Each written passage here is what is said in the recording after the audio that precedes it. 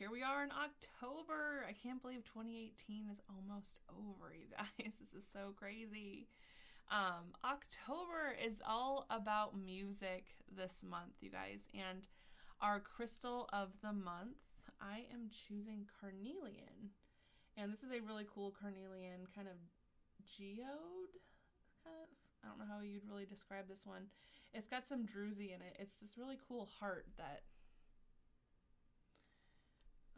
just has like a little pocket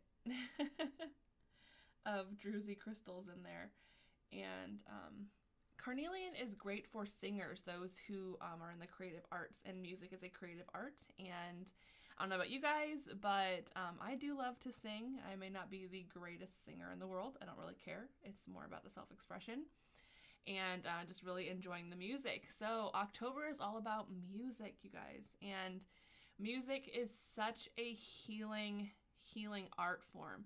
So I know you guys thinking like, well, if it's music, why aren't we working with like a throat chakra crystal? But Carnelian, it's great for singers and performers and musicians. So we are working with Carnelian this month. And it does kind of fit in with our last month's subject of dreams, right? I mean, sometimes we can use music to help us sleep. So music is a big healer in our lives. It can make us happy. It can make us sad. It can really tug on those heartstrings.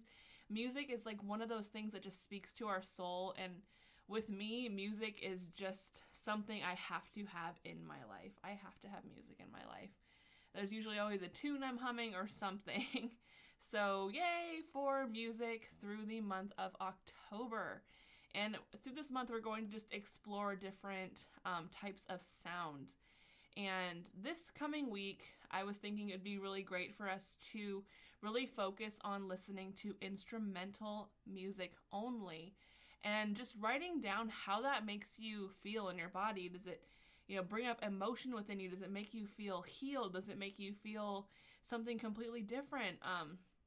Take this whole week and just really focus on listening to different sorts of instrumental music. So no lyrics, just strictly instrumental.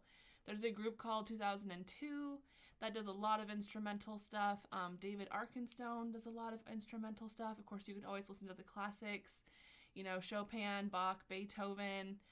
It's up to you. Just allow yourself the space this week to listen to the instrumental music and really let it flow through you and just write how it makes you feel.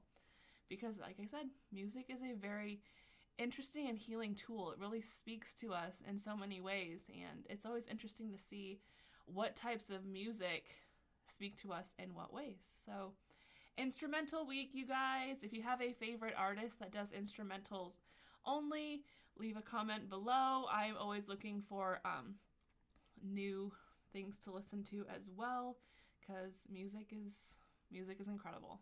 So I'll see you guys next week. I hope you have an amazing week with your instrumental music and get lots of good feels going and lots of good healing. So I'll talk to you next week.